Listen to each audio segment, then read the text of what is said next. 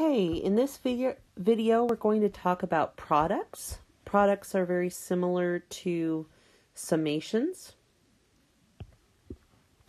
except with products we multiply all of the terms of a sequence instead of add them.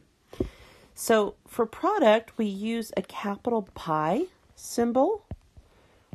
This is a capital pi, just like lowercase. Everybody's seen lowercase. Pi is equal to 3.14159 ... Here we have an uppercase pi. And we have, just like with summations, we have a lower bound. This is our lower bound.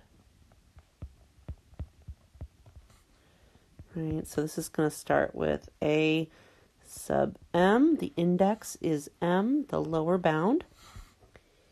And here we have an upper bound.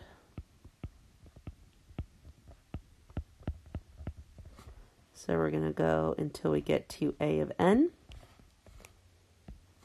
And here k is the index. And what we're going to do is we're going to multiply all of the terms between a of m and a and n together. And we'll plate this times a to the m plus 1 times a to the m plus 2 and so on. And then we're going to have, now remember n is just some number. This n could be 100.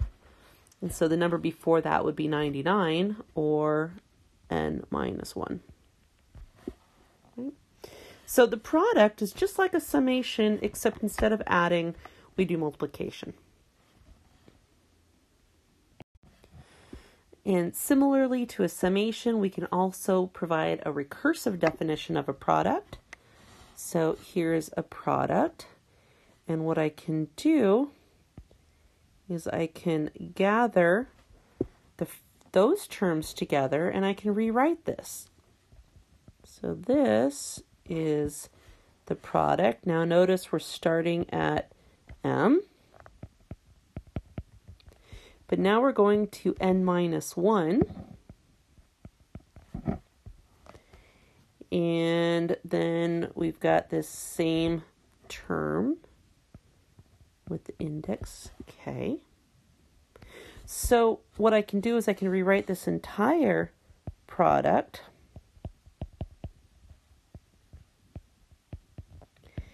as the product from k equals m to n minus 1 of a of k times this last term.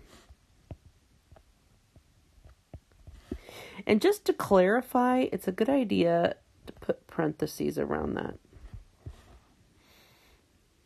All right, if you leave them out, it's generally understood, but this is a better way of doing that. Because this is very different than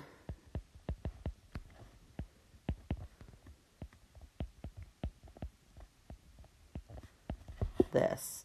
Because in this situation, every time we multiply, we've got an extra a of n. So we don't want that. Okay. Now what if we want to add an extra term to the end of a product? As always, we want to expand, expand, expand. So first, let's rewrite this product via expansion. So the first term, k is equal to 1.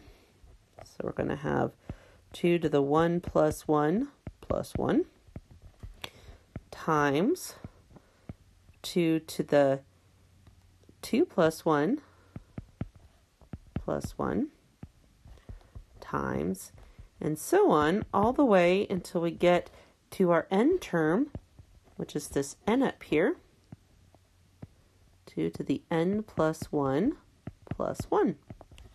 So that's how we rewrite this product through expansion.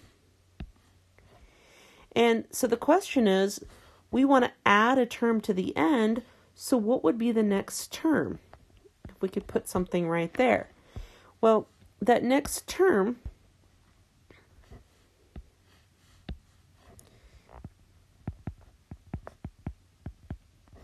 is going to be, we went up to n, so remember n is again just a number, maybe it's 50. So we want to go to 51. We want to go to that n plus 1. We've got 2 to the n plus 1 plus 1 plus 1, right? So I just replaced that n right there with an n plus 1. That's going to be the next term in, if we wanted to add an extra term. Now we have to be careful because we can't just multiply that in there because that would no longer equal this. So let's rewrite our statement. And the full expanded version, we're going to start at 1, but now we're going to go to n plus 1 of 2 to the k plus 1 plus 1 is going to equal this old product that we started with.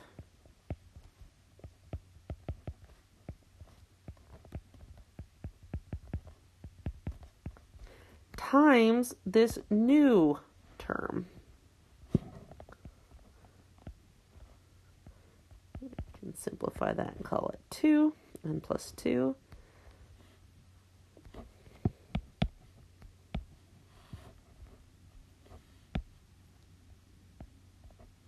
Plus 1. And for clarity, I'm going to move those together. Okay, so this is how we would add a term. This is the new term to the end of a product. What if we want to remove the first term of a product? Well, once again, as always, we want to expand. So let's expand this. So this is going to be here. We have our product variable as I, and we start I at I equals 1. So I'm going to have 1 over 1 squared times 1 over 2 squared. And I could simplify and call that 1 times 1/4 times if I wanted, but there's no real need. Cube 3 squared times ... And then let's do the last term is going to be 1 over n squared. And I like throwing in the next to last term. So that's going to be 1 over n minus 1 squared. Right? So this is our expansion. And now we want to remove the first term. Well, this is the first term. So let's rewrite this without that term.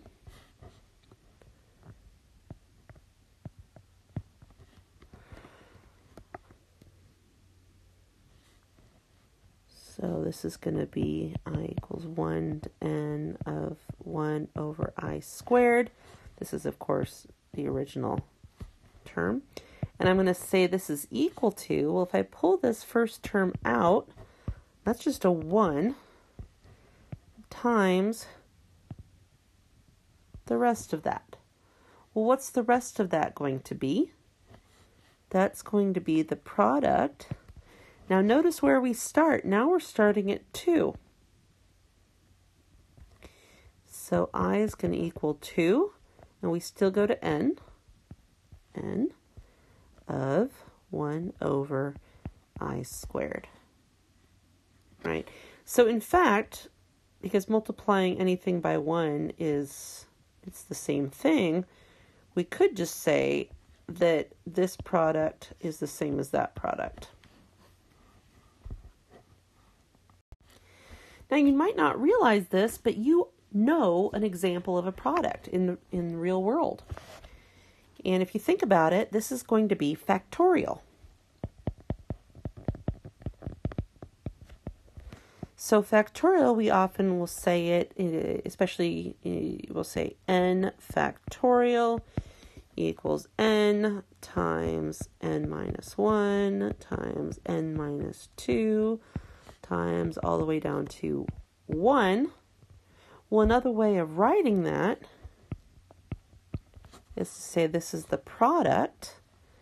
n factorial equals the product of, okay, equals, well, where do we start? Now notice this is in reverse order, and products we normally think about being the other order. So I could rewrite this as this is 1 times 2 times 3 times all the way up till we get to n minus 1 times n. So our starting value is this 1, and we go to n is our ending value. And what do we have? Each one of these terms is just our index. So there we go. All right. And this is going to give us that. So n factorial is a product that you don't normally think of using this product notation, this capital Pi symbol, but that's really what's going on.